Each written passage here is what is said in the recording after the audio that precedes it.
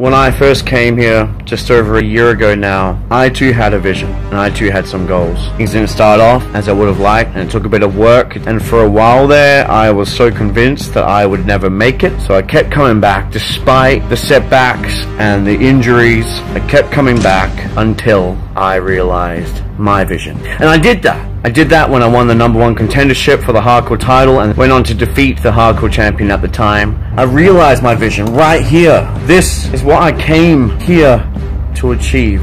What more could I possibly want? There's still a little bit of an itch, a bit of a spot that needs to be scratched for me.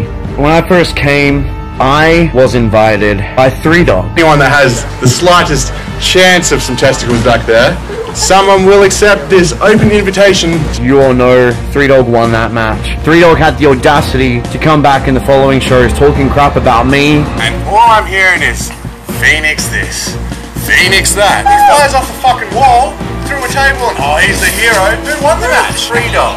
Saying that even though he won, all the hype was around me. Who's been the one that's been sticking around, coming show after show? Who's the one fighting month after month to get this? It certainly hasn't been you. You called some big shots, and I've got one more show left, and I don't know what bigger statement to make on top of becoming the World Hardcore Champion than to beat the very first guy that challenged me. Let me challenge you. I'd like to walk you through the park one more time. Have you got the balls? Or are you just a bitch?